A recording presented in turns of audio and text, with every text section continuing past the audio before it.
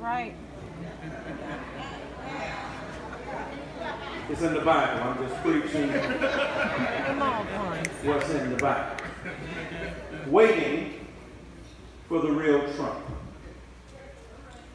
In 1 Corinthians,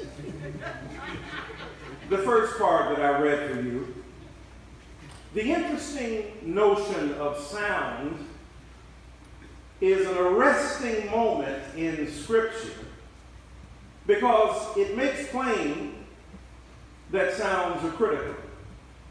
Sounds are important. I think about how sound is important, especially to black folk, because the sounds we hear and see have often been the instrument of our knowledge. If you read the history of Western philosophy, you'll see a bunch of references to sights.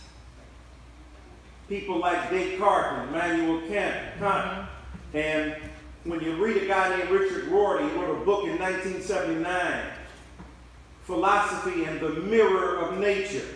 The mirror, the glassy essence of the mind, was how in Western philosophy people thought about knowledge. The mind was like a big mirror or glass that reflected the truth. But for black folk, knowledge has been through a different sense. The sounds that we have produced establish a kind of geography of desire inside of us. We build upon that geography of desire architectures of meaning based upon what we hear. That's why the oral tradition was so important.